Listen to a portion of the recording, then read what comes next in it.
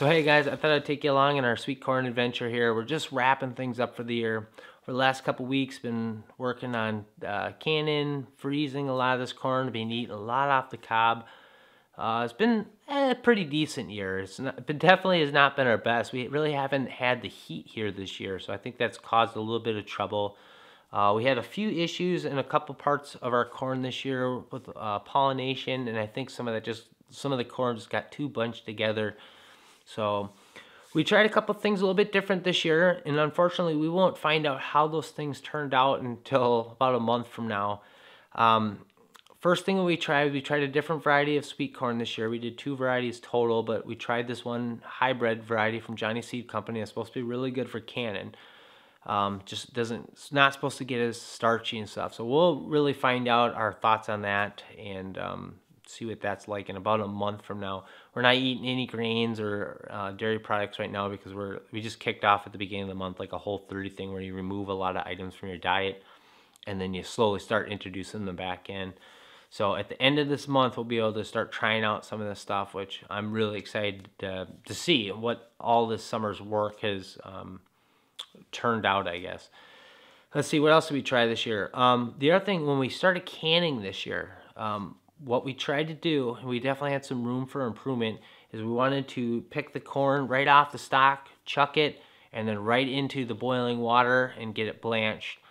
But we processed so much of it today that it was very hard to do that. It was almost like you had to do it in batches, or that seemed to be the case. So we ended up just chucking a whole bunch of it, like several wagons and wheelbarrows full.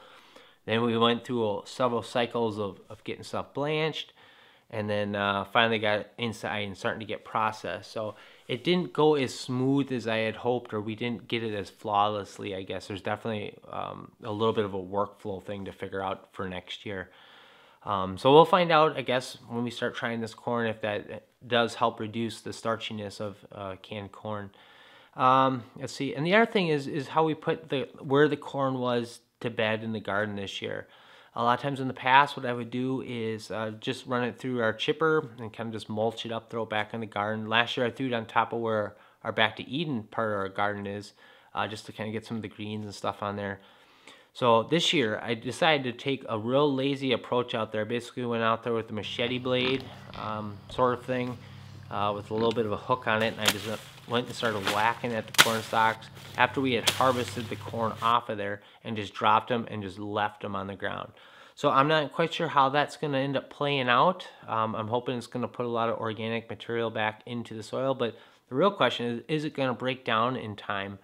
And will it have any effect on our soil next year? More so if it hasn't broken down all the way and the soil ends up having to use a bunch of nitrogen to break that down.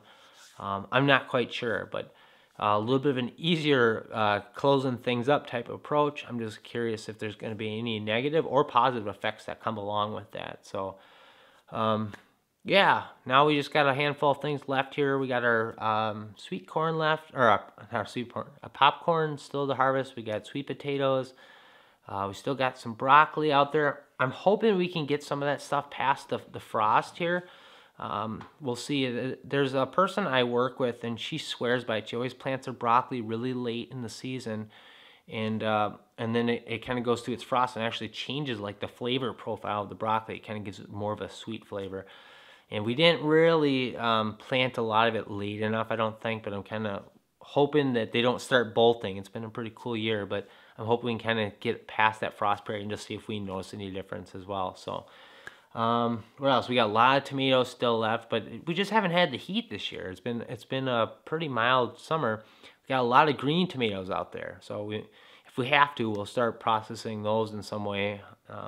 But really hoping to get down to start making a lot of salsas and pasta sauces and stuff. So yeah, I think that's it. It's been a long day here. So anyways, hope you guys enjoyed the video. We'll see you in the next one. Thanks for watching.